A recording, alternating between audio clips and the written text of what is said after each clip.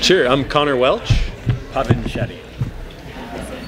Well, I loved the show. Oh, thank you. Binged it last night. Stayed up way too late. But I was really surprised when it got to episode 2, and it's not an anthology. We're not meeting a new cast of characters.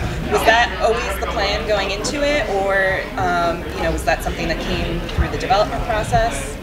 I mean, we were lucky to have access to all of the Goosebumps books through Scholastic, and so it was a real challenge to figure out which ones we were going to pull from. So we knew for the first half of the season we were going to pull from some of the most popular ones. So you're right that they're not pure anthologies, but for the first 5 episodes, we do come straight from 5 of the most popular books, and the issues in the books kind of align with the issues the teenagers are having. And after that, for the second half of the season, it's just pulling from all of the books when the kids come together. So we knew we weren't going to do a straight anthology because we wanted to have an ongoing situation, ongoing teen drama, ongoing stuff with our cast that people kept driving through the season with. But we wanted to take as much as possible and throw it together.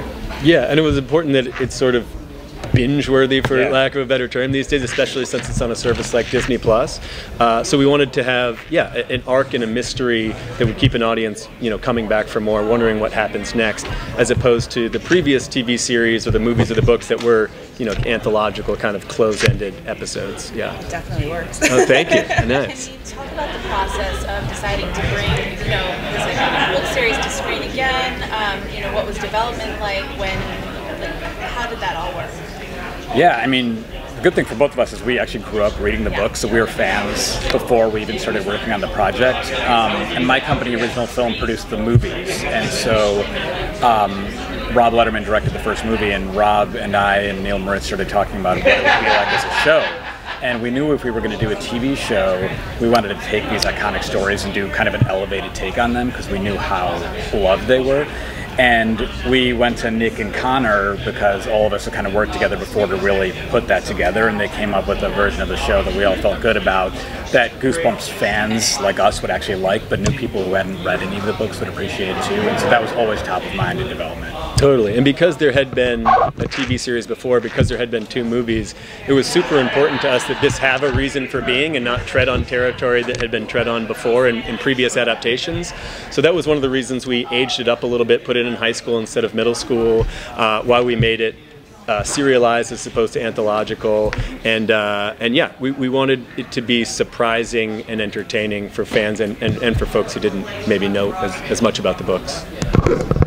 Hi, Gotham Geek Girl here. I just want to say I really enjoyed the show, and I love that, like we mentioned, the premise, it's not an anthology, but that it's also a little more adult themed. Yeah. So I think it's, being that we grew up with it as kids and now as adults we can enjoy it, I really like that. Yeah. So I guess, how did you guys kind of go with the concept of making it a little more adult themed, and like you said, like now they're in high school, and kind of making it a little darker in a sense as well?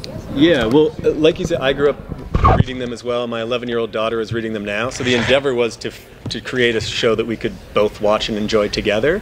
But the line is tricky, right, for it to be funny and scary for adults while also being funny and scary for kids.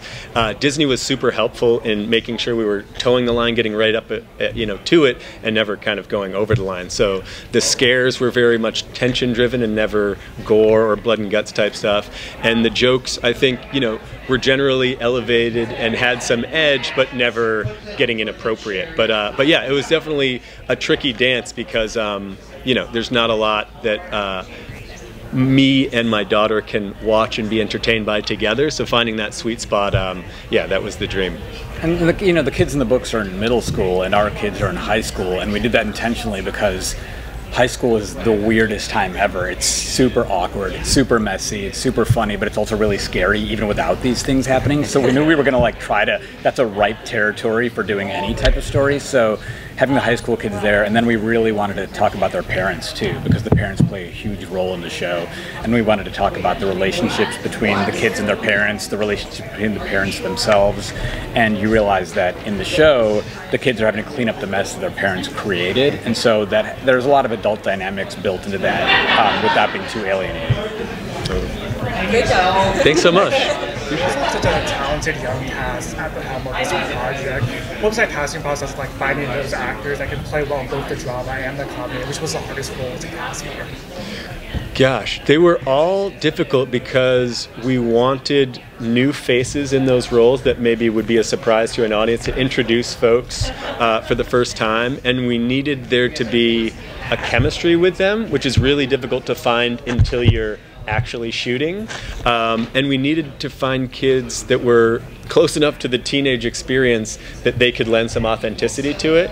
And once they were cast is when we really started writing towards and around them with their input, because it was important to us that it felt as true to the high school, the contemporary high school experience as possible. And as 40-somethings, we're not as plugged into that these days. So they were instrumental in making sure that their characters felt real and that they gave a lot of their sort of personal energies towards, which was great. And the first person we cast was Justin Long for that role, and he's perfect for it because he's done so many comedies, coming of age movies and shows, but he's also done a lot of horror things, and he was just coming off Barbarian when we shot this, and so he's kind of perfect as a person who seamlessly goes between comedy and drama. And in the show, his body is taken over by a 16-year-old kid, so there's a lot of physical humor there too, and he really threw himself literally like into the role, and so we kind of lucked out with him.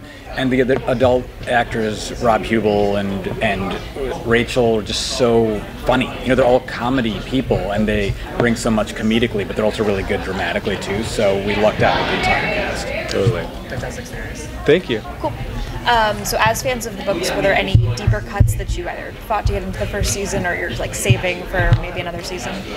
Well, as Puppet said, we luckily have access to the whole series, so there's a lot of things. I won't speak specifically, so as not to give any spoilers, but this one draws from 5 of sort of the most popular of the canon for the first 5 episodes, pulls some Easter eggs from others throughout, but we hope to draw on many more for hopefully many seasons to come.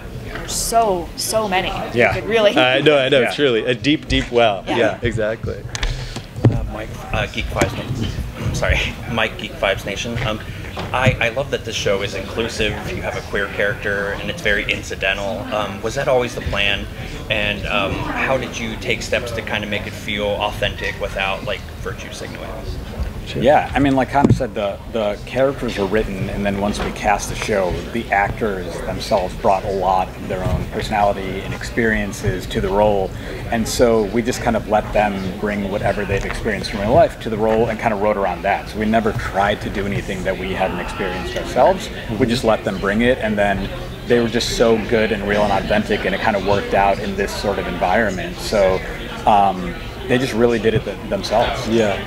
And it wasn't to be important, even though I think it is, but just to be as close to the actual authentic high school experience. Yeah, that's what high going school's on like now. So that was it. Yeah, and I think it strikes an amazing balance. I mean, like, as a queer person, it's so great to see more great representation. Nice. Yeah. Cool. Excellent. Right, thank you. Thanks so much. No, thank you.